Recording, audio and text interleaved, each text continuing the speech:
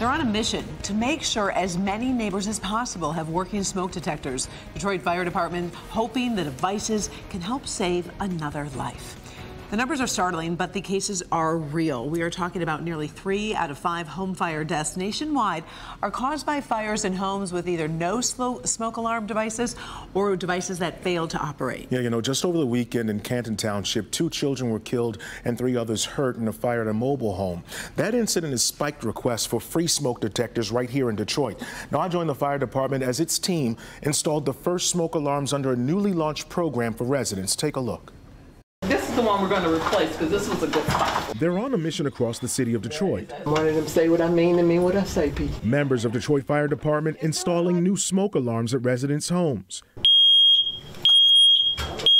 85 decimals. Your neighbor's going to know it. If your sister from Alabama burned for each home, we're doing 3 smoke alarms. The new launch of Detroit Smoke Alarm Program is a relief, providing some peace of mind for neighbors like Yvette Stevenson. When they opened the door, just smoke kept billowing out. I was so afraid. Stevenson told me she experienced a fire in her home back in September.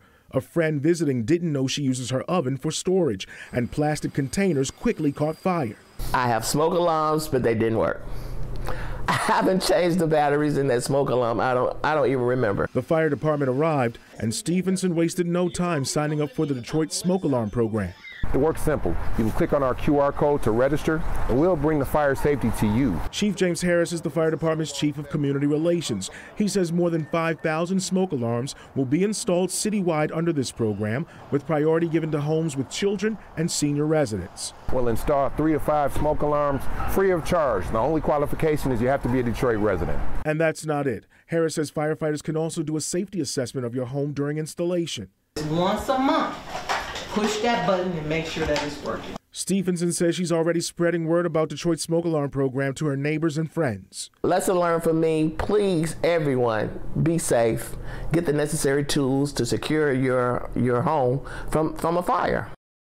And I want you to know, many local fire departments are offering free smoke alarm programs similar to what you see happening right here in Detroit. All you have to do is check with your local fire station. Now, we've added information to apply for the Detroit Smoke Alarm Program. It's over on clickondetroit.com.